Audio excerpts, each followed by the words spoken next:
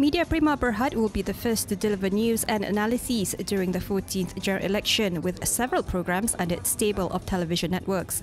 The programs will be broadcast live throughout the campaign period up to polling day, involving news analyses and commentaries on various issues. MPB Television Network's News and Current Affairs Group Managing Editor, Datuk Sri Muhammad Ashraf Abdullah, said that the First to Deliver campaign is the effort to deliver the latest developments and polling results throughout the elections. He said this during the launch of the campaign at Royal Chulan Damansara in PETALING Jaya. On nomination day, TV3 will be breaking news through talk shows titled Penamaan Calon, Mandat and Terkini Khas.